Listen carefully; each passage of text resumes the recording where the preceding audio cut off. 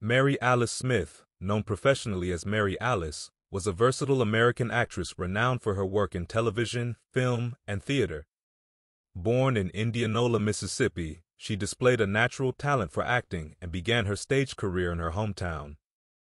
After her family relocated to Chicago, she graduated from Chicago Teachers College. In the mid-1960s, Mary Alice returned to acting through community theater, performing in notable plays, including those by Douglas Turner Ward. Her screen debut occurred in the 1974 film, The Education of Sonny Carson. She furthered her career with roles in TV shows like Policewoman and Sanford and Son.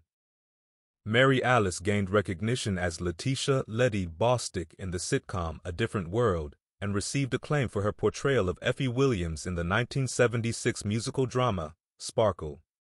She won an Emmy Award for Outstanding Supporting Actress for her role in I'll Fly Away, and a Tony Award for her performance in August Wilson's Fences in 1987. Her filmography included Malcolm X, The Inkwell, and Down in the Delta. Mary Alice's last acting role was as the Oracle in The Matrix Revolutions.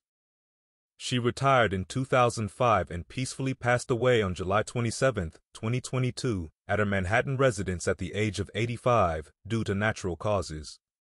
Mary Alice's legacy endures through her outstanding contributions to entertainment,